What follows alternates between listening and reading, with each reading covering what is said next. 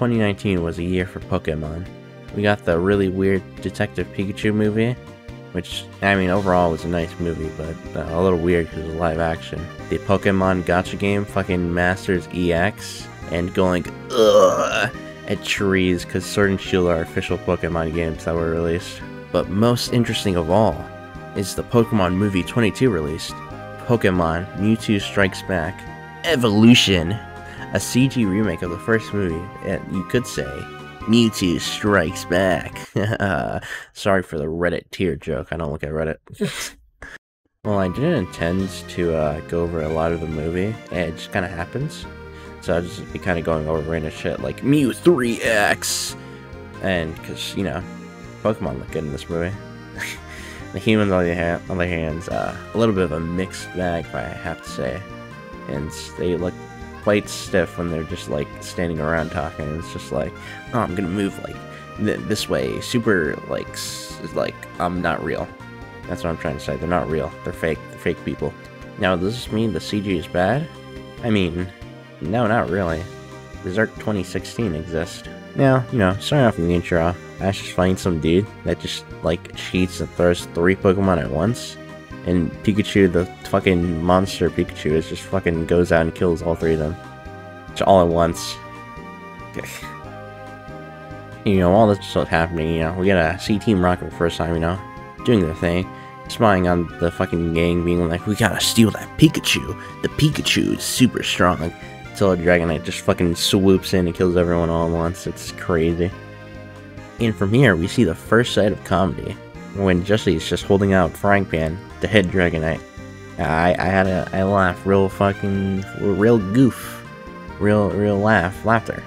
And you know, obviously here we get some exposition that like, you are invited to fight the ultimate Pokemon trainer in the world, and everyone's like, yeah, that's cool.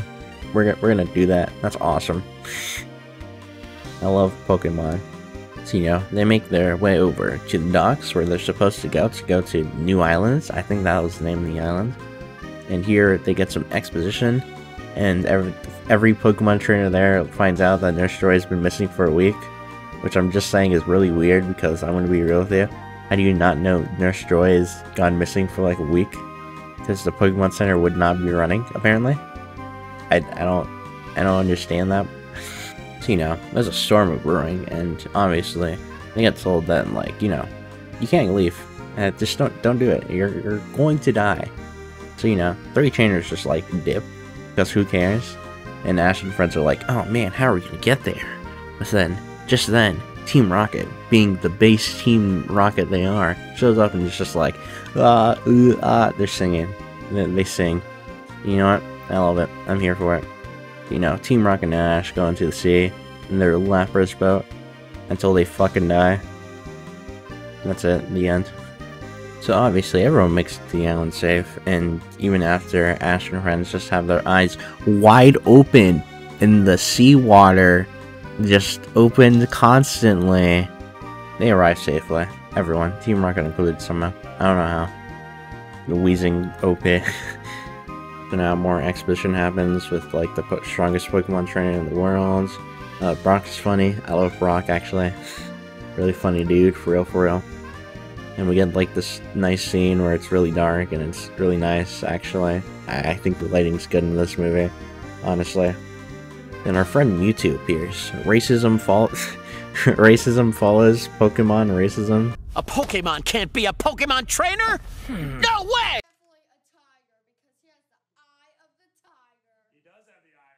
Are you sure about that? Can I say that? I don't know. Then he murders someone.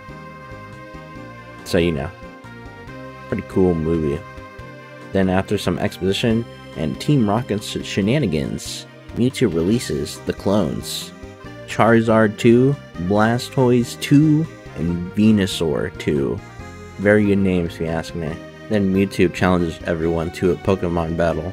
By everyone, I mean the 3 dudes. That's not the random dude that died. It's Ash instead. Against Venusaur, Venusaur 2, Blastoise, Blastoise 2, Charizard, and Charizard 2. And they use the worst moves possible. Everyone loses and Charizard gets every bone in his body broken. Charizard's dead. Mewtwo then proceeds to call everyone weak, which they are after that Pokemon battle. I'm gonna be real with you. They chose the worst moves, they deserve everything that came to them. Mewtwo is like, everyone sucks, I'm stealing your Pokemon, and I'm making my own Pokemon out of your Pokemon. Then proceeds to steal their Pokemon. And the Pikachu is the only good one to run away. And I guess Togepi, but Togepi cheated. I'm just saying. Togepi cheated. Then some more Team Rocket shenanigans appear, it happens, and who's that Pokemon? It's Scyther! I like that scene. So obviously, Ash being Ash, bro just jumps in the clothing machine. He doesn't care. He's gonna fucking pry Pikachu out of that fucking machine, and it's a really cool scene, and I really like it. It is a nice scene. But it doesn't matter. Pikachu still got clones somehow. You know what? The fucking Pokemon clones are born. They won't matter. Ever, I think. I don't remember the second movie of this, but they won't matter. Not in this movie. Then Ash proceeds to break through the ground with all his Pokemon friends that he got out from the machine because Ash destroyed it.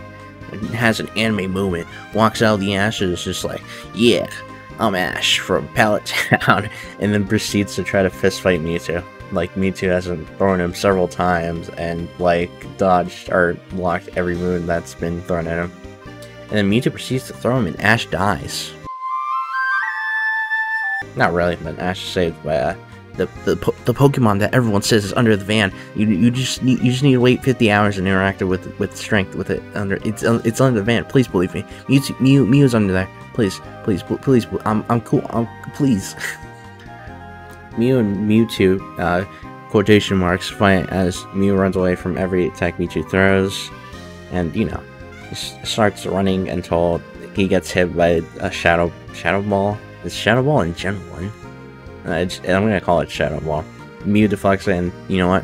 You may not like it, but Mew starts to state straight facts, for real. Mew and Mewtwo then proceed to actually start fighting, and now, because of that, now the clone Pokemon and the original Pokemon are just like going all out. So it's an all out. It's a battle royale. It's Fortnite. It's literally just Fortnite. And did you know that this was actually the inspiration for Xenoblade Chronicles 3? Source? My ass. Look, here. I'm gonna play this part like entirely. I'm gonna put Xenoblade music over it. You literally can't tell the difference. I'm just saying. You just can't. Two colossal martial nations locked in war. Kevez and Agnes. What is it they need to stay alive? Water? Food? Certainly.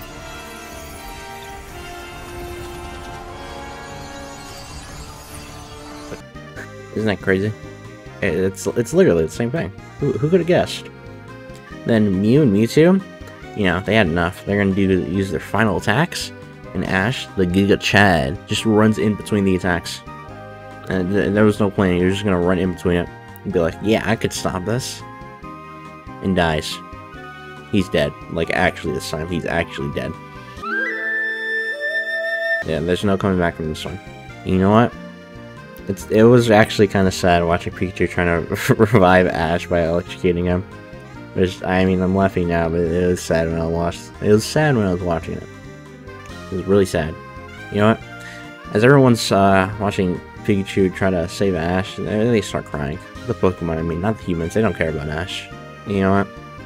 The tears are so strong. They revived Ash. Who could have believed this? You know what? That makes me wonder. Could one technically live forever via Pokemon tears? Even crazier. Could one stay 10 forever via Pokemon tears? Now, hear me out.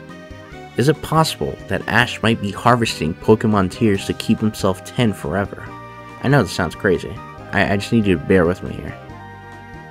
I'm just saying. Ash is harvesting Pokemon tears to stay 10 forever.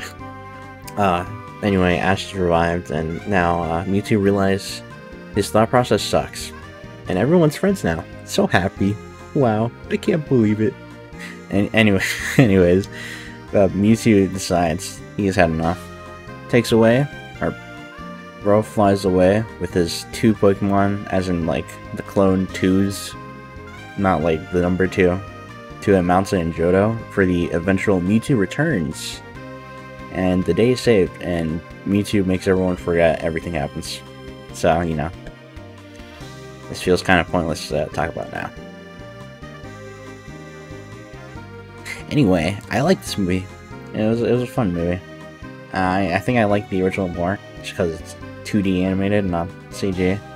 But the CG isn't bad, I guess. They need to make Mewtwo Returns Evolution. You know, you gotta catch them all. Gotta remake them all. Gotta evolutionize them all.